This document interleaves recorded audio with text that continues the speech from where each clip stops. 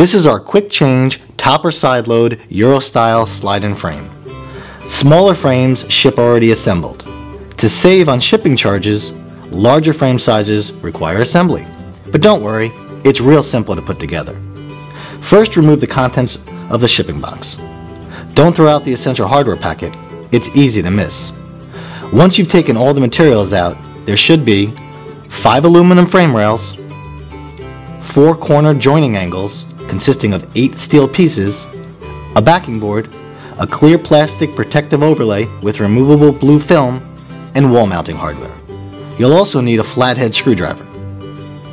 You're now ready to assemble the Euro style slide-in frame. First, place the steel angle A plate under the B plate. Make sure the B plate screws are on top. Take 2 of the larger frame rails and place them at a 45-degree angle with the back frame channel visible. Now slide in the 2 combined angled plates in the frame rail's metal channel. Then connect the other end of the plates to another large frame rail using the same method. Use a flathead screwdriver to tighten the screws of the top corner joining plate. Next, add the 3rd large frame rail and secure it with angle plates. You'll notice that one of the Euro-style slide-in frame rails is different from the others.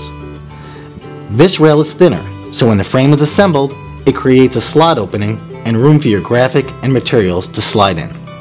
So connect the 3 larger frame rails first, then the thin rail, like so. Remember not to over-tighten the thin rail angle screws, as this may create a visible dimple in the corners of the thin frame rail. This completes the assembly part of your Euro-style slide-in frame.